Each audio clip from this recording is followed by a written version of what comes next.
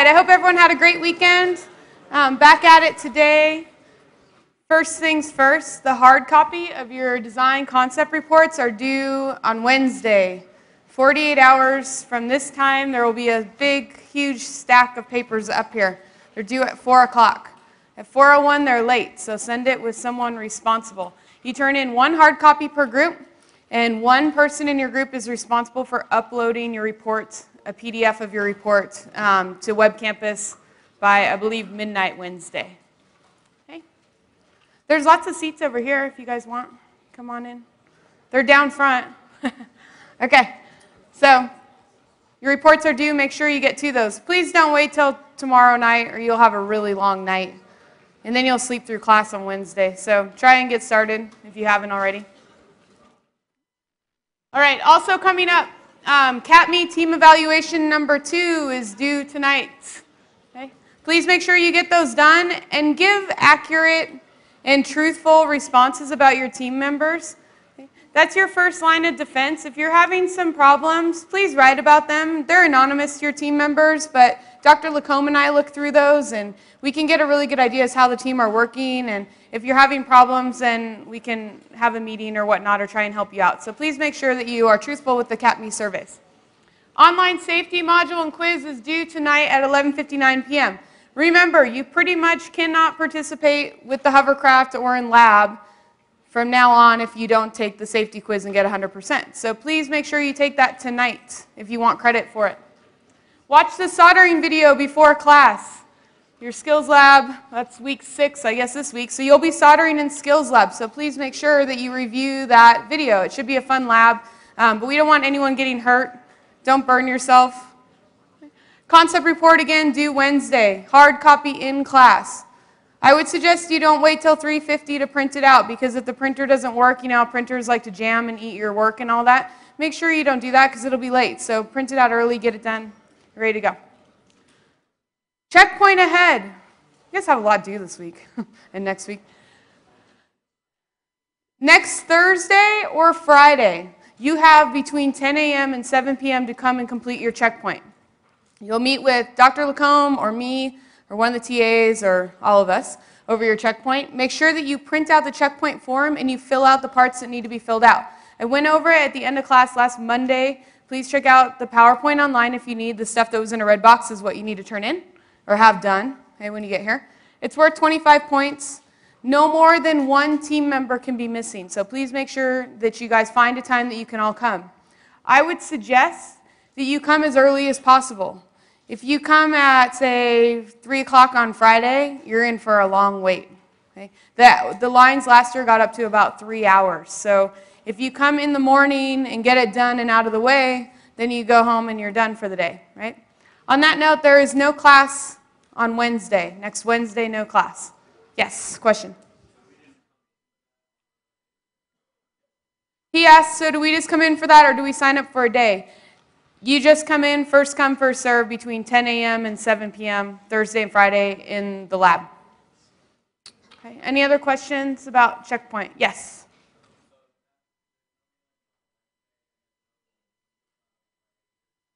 There is, he asked, there's no main lecture. That is correct. There's no main lecture on Wednesday. Your skills labs, though, still go all week. There is skills lab on Friday. It'll be a zoo in the lab.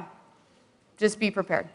Okay? So you do have skills lab all next week. We have lecture Monday. We just do not have lecture on Wednesday.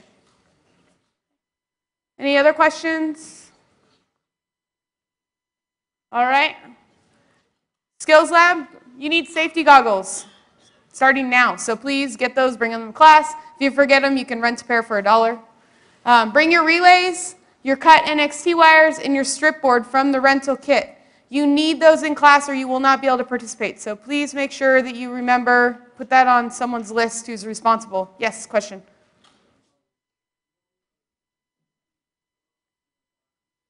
Sorry, can you speak a little louder? Or? Oh. If you have glasses, as long as I believe they're polycarbonate, then you are okay. Don't wedge your soldering iron from behind, please. Okay. Anybody else? Yes.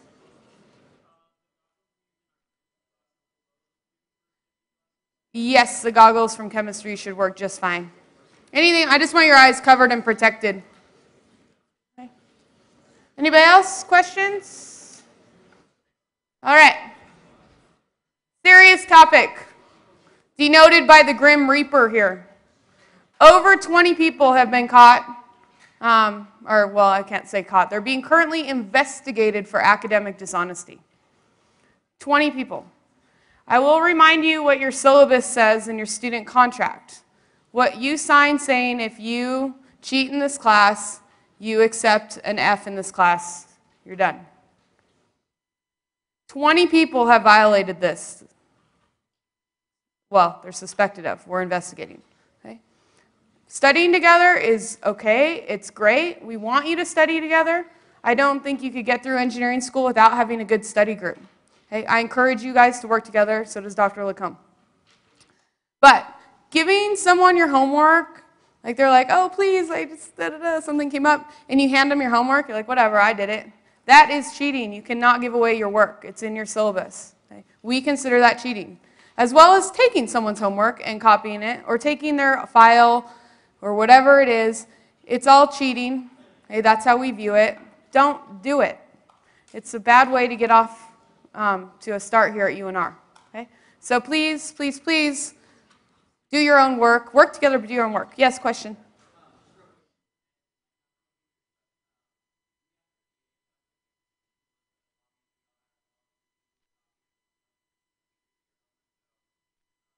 Who is your TA? No, I'm joking.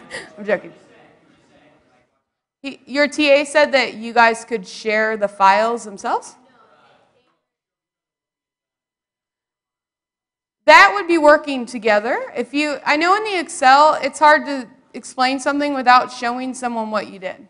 Okay? That's working together, but you need to be sitting at your own computer, typing in your own things, not opening up their file and using it and going, oh yeah, I see how you did that. That makes perfect sense.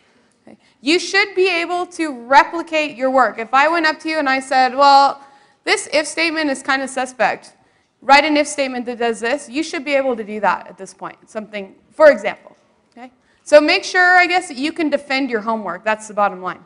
And don't copy other people's homeworks. Okay? Work together, but separately. All right, anybody else questions? Okay. All right.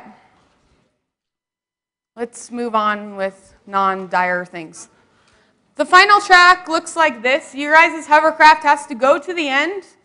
Okay? Once it gets into the black denoted box at the end, it needs to come back.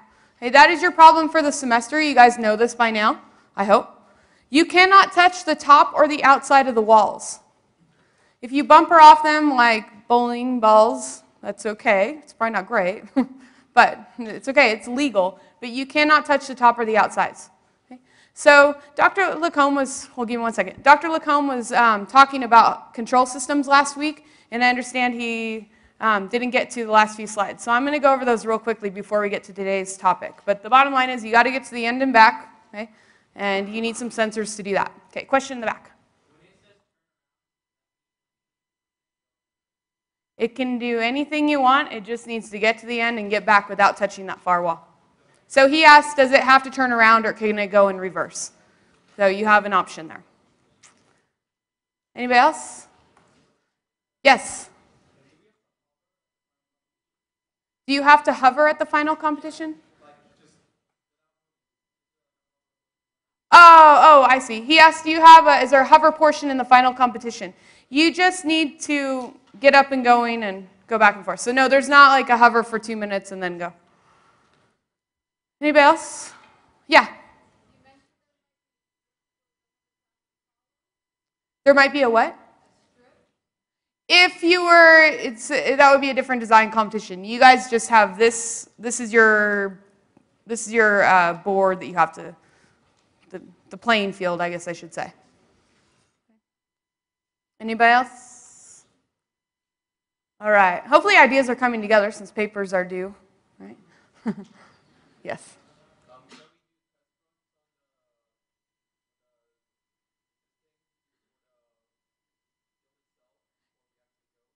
He's asking, can we do test runs? Yes, indeedy. You can do as many test runs if you want. I suspect you'll do a lot of them. the boards are in the lab, so yes, you can practice. Okay. Anybody else? All right, moving on. So, some things to think about. The yellow square here, okay, is a light sensor in this case. Okay, whoopsies, sorry. One light sensor. So, placement of that light sensor is a big deal. If you think about, does anyone mountain bike or road bike? Yeah, and probably all you guys drive a car. Okay. When you go biking, do you bike like this, staring at your feet? If you do, you probably need a really good helmet. Mostly we like to look forward and anticipate where we're going. Same with driving a car. You might want to think about that when you design your hovercraft. Okay? Think about where you're going and where your sensor is going to be placed. That's something you can move around, okay? But it's a design challenge for your team. Where do we want that sensor to be? Also, how do you sense the difference in where you are? If you've got one sensor, okay, do you know if you're face to the left or to the right or going forward when you encounter this black line? You know where you are exactly? No. It might be a little difficult. Does it matter? Yeah, I think it does. Maybe not. Okay, some other things to think about is just because your hovercraft is facing one direction, these little frictionless things, they like to be difficult. And so it might be facing this direction, but I might be going this direction, or vice versa. So it could be facing right, going left. It might be facing forward and going forward. You don't know with one sensor entirely. So that brings me to a two-sensor design. If we had two light sensors, now I can tell if I'm on the white part, if both sensors are on white, then that means I probably still need to go forward because I haven't hit that black box at the end. If my right sensor is on the black and my white sensor is not, then I'm turned a little to the left, or I might be turned a little to the right. Okay? So where your sensors are placed will help you determine where you are. It's nice to know which sensor has hit the black line first, so that way you can correct yourself if you need to. So these are 4 possible combinations you could get. Yeah, question?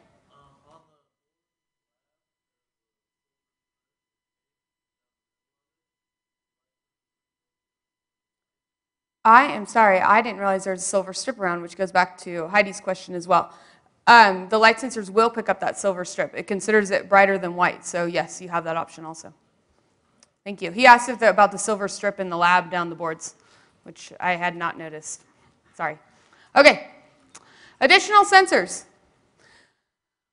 You guys could also add a third sensor. In your kit, you'll have an ultrasonic sensor.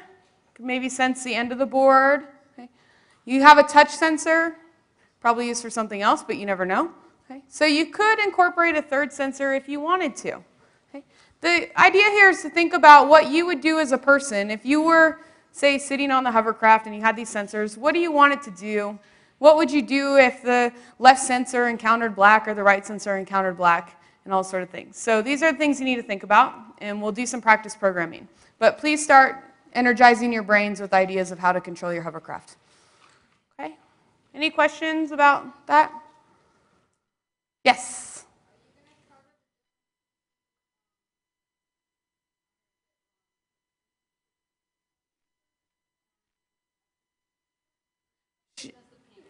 She asked, are we going to cover the difference between potentiometers and distance meters? They are different, and it'll get discussed in lab a little bit and when you start building. Okay. Totally different things, though. Okay. All right. So, further complicating your control problem, you need to know, is your hovercraft robust enough to handle disturbances from ideal conditions?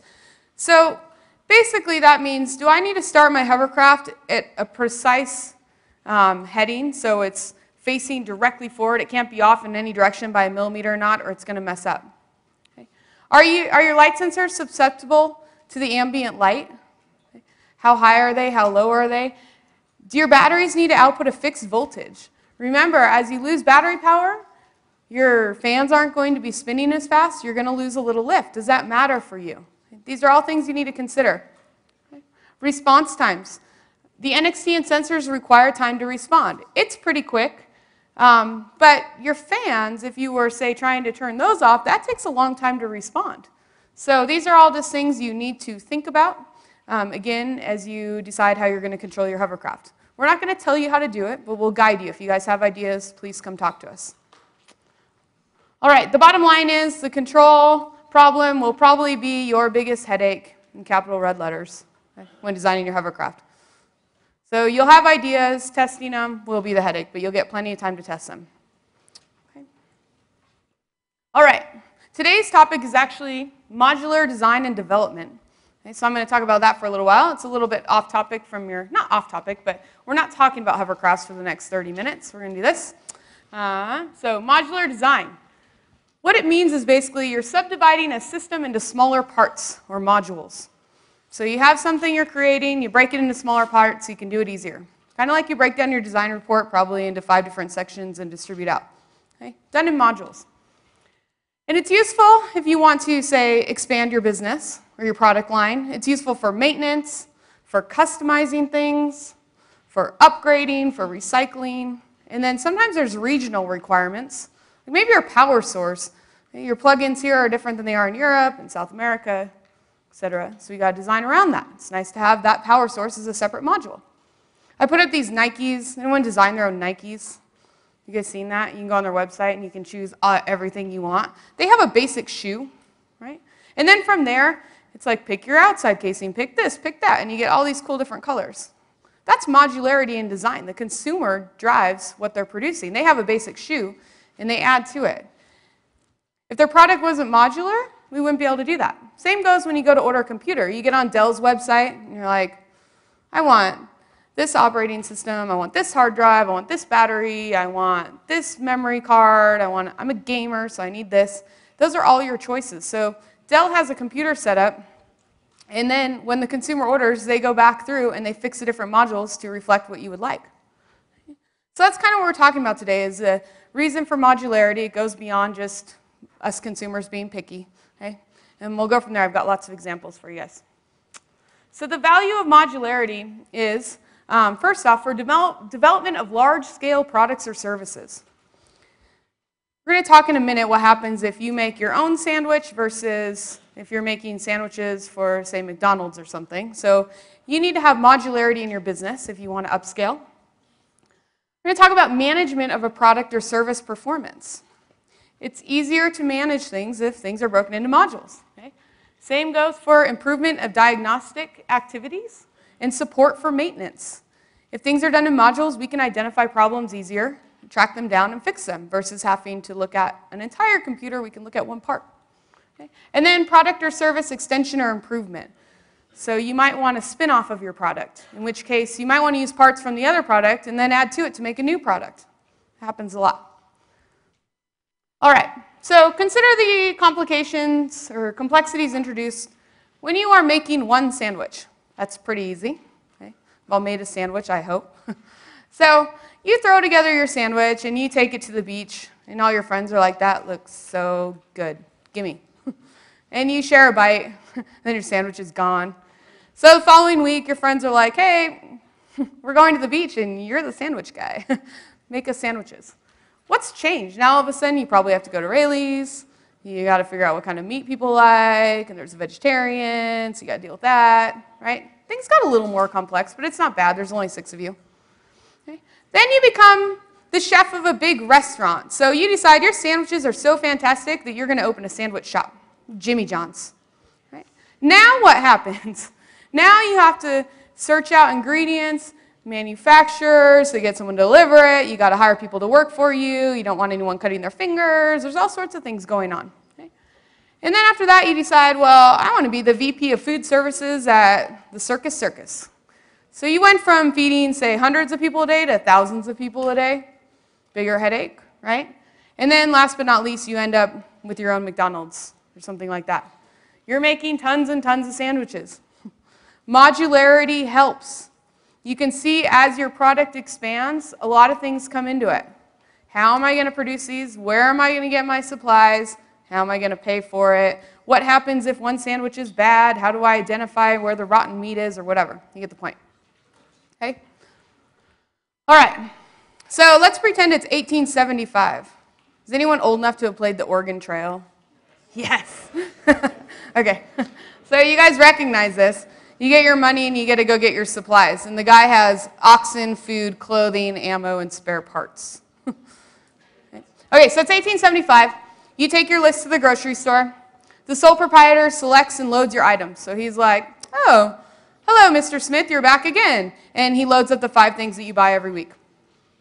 Okay, then you walk, you ride your horse, drive your buggy away with your food supplies. Right? Done. Easy. Okay.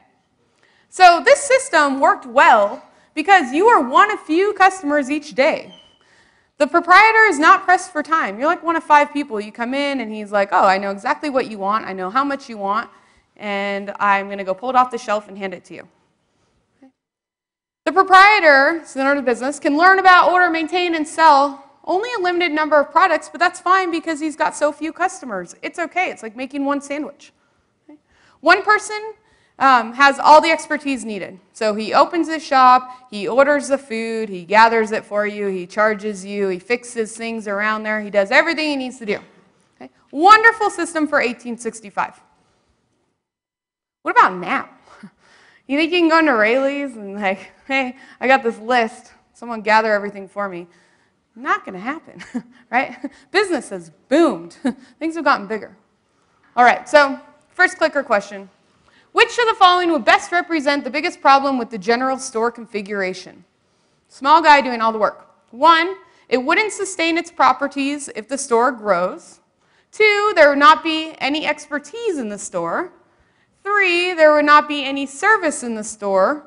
Or 4, there would be no maintenance for the store. So what is his biggest problem? And you'll have to excuse me while I get the clicker going.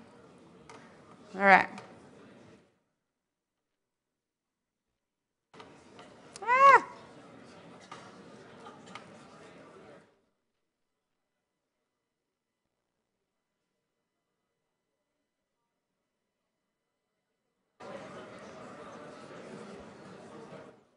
So you're looking for the biggest problem. 5 seconds. Let's see what you got. Good. Okay. All right. Option 1 was correct. It wouldn't sustain its properties if the store grows. It is true that there wouldn't be as many expertise if you got huge. You wouldn't have the deli and then the butcher and then the, so it's kind of the same realm, the produce people and everything else. But the main thing is if the store grows, he's got no way to work with that. Okay? So, whoops, switching the wrong thing. Excuse me. Sorry, guys. Little hiccup. Okay. Problems for the 1800 stores, scalability. What if the town grows significantly? What if all of a sudden there's a gold rush and he's got, say, 50 people a day coming in? Okay. Does he have any way of anticipating what these people want all the time? Can he actually load all these people's groceries up for them and anticipate their orders and get the right things? Probably not. Not by himself. He's on his own, remember. Okay. So scalability is a problem there. Expertise and quality, if the store was to provide a larger variety of products, would he know what was the best pears or what's the best bag of flour? You know when you go in the grocery store now and we have 10 options for pretty much everything? Back then it was 1 option. So as he grows, does he have expertise? Probably not. He's pretty busy with everything else going on. Diagnostics, how could you know if the proprietor were knowledgeable about the fruit or veggies he's carrying? Can you assume that he's actually storing them correctly and you're not going to get food poison? Things to think about.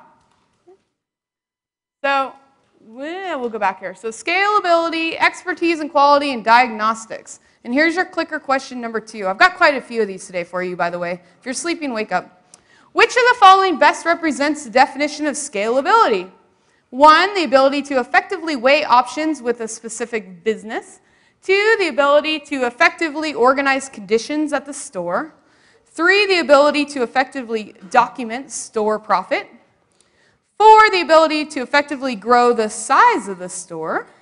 Or 5, the ability to effectively serve products by weight. 30 seconds. Scalability we're talking about.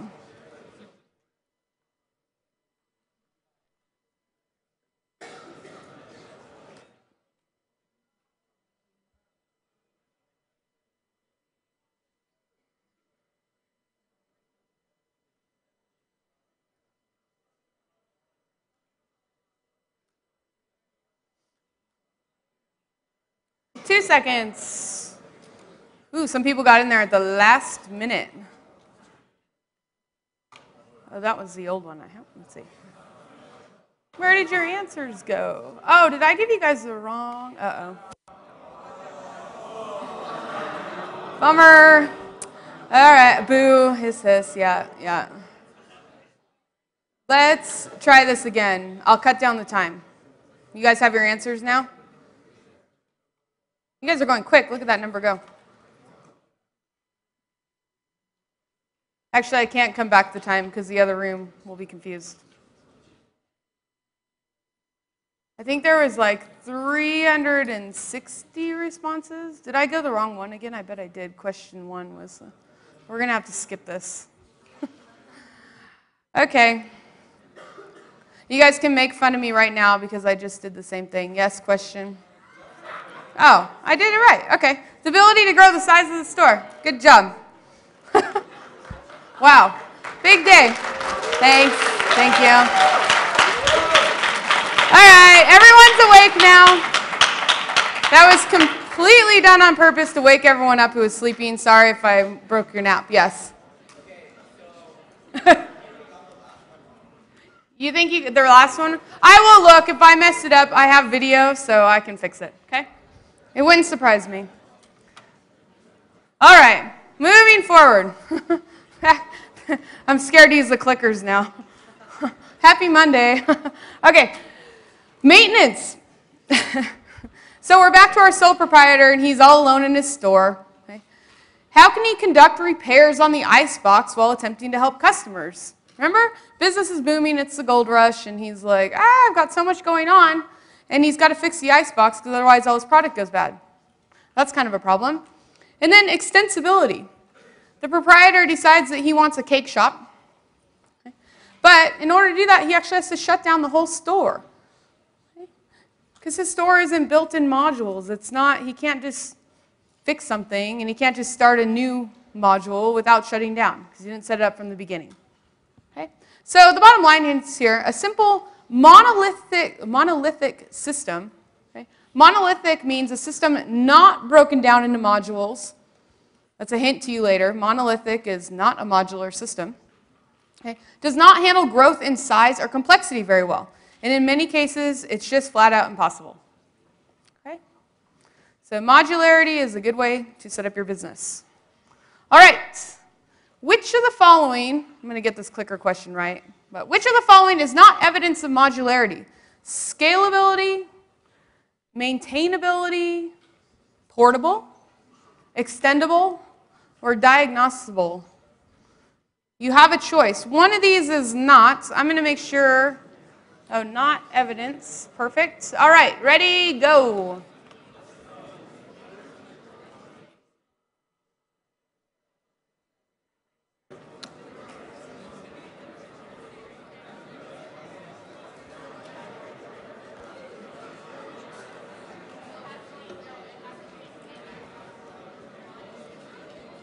Ten seconds.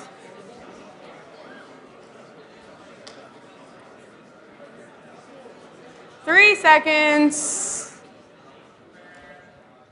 Good. 78% of you got it right. The business is not, modularity is not helping with portability. Okay. So we went over each of the others, but not portability. Yes, question in the back.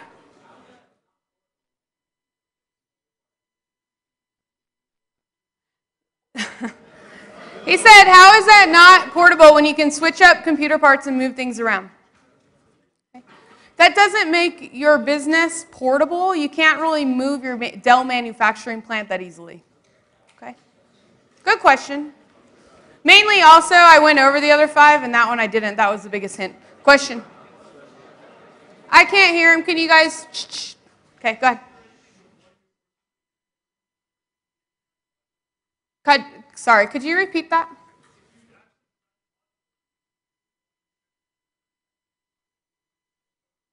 If you design modularly, you could move one section of the store or port it to the other part of the store. Kind of true, but that wasn't where we were going. That's not in the spirit of the question, but yes. Heidi?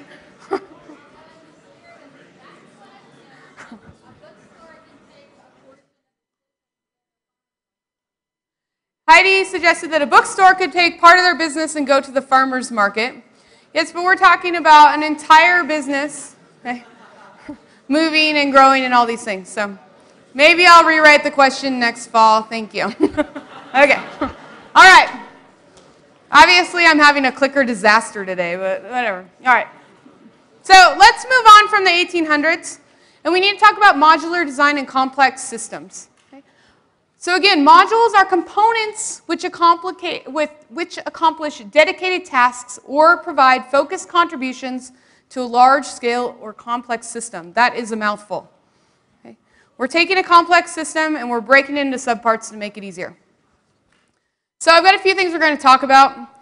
Boeing 747, their new Dreamliner, automatic transmissions, computers, the new bridge. Have you guys driven over the bridge by Carson? It's kind of nice if you're trying to get to South Lake. All right. So modularity improves multiple things. Okay?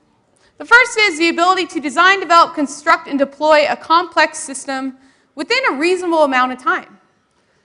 If it takes you 100 years to design a new airplane, it doesn't really do you much good. Right? We got to be able to do things quickly. Modularity helps with that. It also helps with the ability to optimize the performance of a system.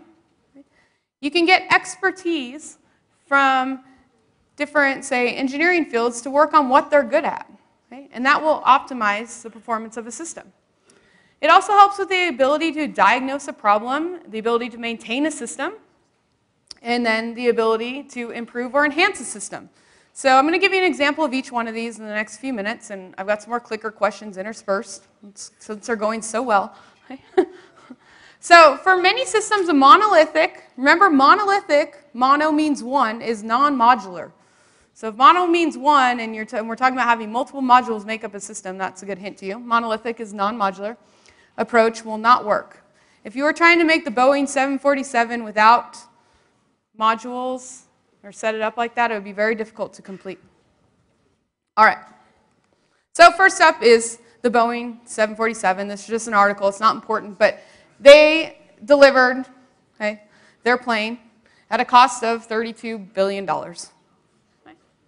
So let's consider the development of this Dreamliner. It took dedicated expertise from many fields. Mechanical engineers developed the structure and working surfaces. Electrical engineers developed the onboard electrical and electronic systems. And then we had computer scientists and engineers that developed systems for monitoring, controlling, and managing the aircraft. The development of the Boeing was broken into modules, and you had experts working on each of these modules, and they come together, and that's how the design came to be, a good design. And that's how things happen effectively and efficiently and in a good amount of time. Also, when we talk about modules, another advantage is we talk about the ability to optimize performance of a system. So for this one, we have, say, an automatic transmission for your car. It took chemical and metallurgical analysis to identify gears and structures that will drive the smoothest and have the most robust performance. Mechanical analysis is looking at the different sizes and gearing and the internal braking and how that's all going to work out. So you get smooth transfer between your gear changes. You have computer and electrical engineers that are doing analysis to identify the controls and algorithms for managing users and engines in the transmission driving operations. Did you guys see that Google put out their first driverless car? Yeah, it's kind of neat. That'd be nice. It's like having a driver without having to pay them. Okay. Next step for modularity is the ability to diagnose a system. Consider this computer. If the computer boots itself but it can't find the operating system, I know I probably have a hard drive problem or something with its interface, and I'm really worried. It's like the blue screen of death. If it boots up properly but there's no image, there's probably something wrong with my monitor or my graphics card. If the computer is otherwise working but cannot communicate with the internet, well, then I have a problem with my network interface card. If it just won't turn on, I probably unplugged it and forgot to plug it back in. All right. You got to be able to diagnose problems. You guys are going to be diagnosing problems with your hovercrafts for the rest of the semester. You look at it and be like, oh, it's not getting up off the ground. What could be going on? And you got to learn how to troubleshoot these problems. And I would suggest that you start thinking about your hovercraft somewhat in modules. So you have your control system, you've got your electronics, you've got your fans. You can look around and see, troubleshoot. All right. Modularity, I told you, is also good for the ability to maintain a system. For example, bridges, roadways, and tunnels are developed and built in sections so they can be replaced individually. You don't want to tear down $1 billion bridge because one section has a problem. You can fix it in sections. Same goes for water and sewer systems. Sometimes you have to get the sewer pipes from your house to the road replaced. Okay? Better that than the entire neighborhood, or you're going to cost yourselves a ton of money. Okay? Traffic control systems also broken into modules and can be fixed in various sites. Okay? The cost is always less to replace the modules than it is to replace the whole system. Okay? And that's part of modularity. It's cost effective and it's more efficient. Easier to fix things, easier to maintain. So modularity also provides the ability to improve or enhance a system. So consider a high-rise building. Okay? Say the earthquake codes get enhanced and your building needs to be retrofitted. That's possible. Okay? For management of light and temperature, you could put in double-paned or triple-paned windows. You can just hang up curtains too. Okay? But you can change those things. That's part of a module. The windows are a modular part of your building. You can also improve the drainage in and around the building with various plumbing. You can change out the electrical components. A lot of lights at UNR now are automatic. When you walk in the room, they pop on to save energy. Okay? That was changed, obviously retrofitted in a lot of these buildings. For overall efficiency and security, computerized control and monitoring can be installed. I don't know if you guys seen that company. I think it's local, but they basically hook up your house to your iPhone so you can leave and you can still lock your doors and turn down your heat and, I don't know, check if anyone's come and tried to break in, all that good stuff. All from your iPhone. Pretty neat. All right. You guys got to pay attention to this one because you guys got a clicker question coming. Modular design development of large-scale or complex systems. Basically, modules are small subsystems or components of the big system. And they're dedicated tasks, and they provide focused contributions. So that way expertise can work on what they're good at. Okay? Modularity provides the ability to design, develop, construct, deploy, diagnose, maintain, enhance, and optimize the operations of a complex system. And last but not least, for many large-scale or complex systems, a monolithic or non-modular approach will not work. Okay? So modules, if you design things in modules, you're helping yourself out with scalability, you're helping yourself out with maintenance, with allowing consumers to make choices, allowing yourself to fix things and troubleshoot problems and all that good stuff. Okay? So modular development is good stuff. Here's your clicker question. Hopefully I can get this right. A modular system, which of the following is most correct? Okay? Most correct. 1, a modular system is by definition a monolithic system. 2, a modular system is by definition not a monolithic system. 3, a modular system works well but cannot be scaled. And 4, diagnosing a modular system is roughly equivalent to diagnosing a non-modular system. Ready, go.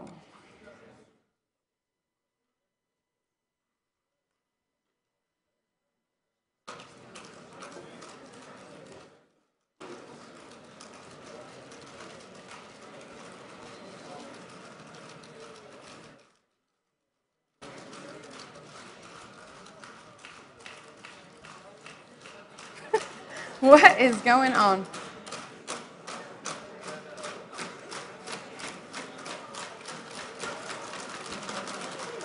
All right. A modular system is by definition not monolithic. So what I leave you with today is I leave you with 10 minutes of borrowed time because you have a ton to do. Please make sure you meet with your group and get your design concept report finished. Have a good week. If you have questions, come up and ask.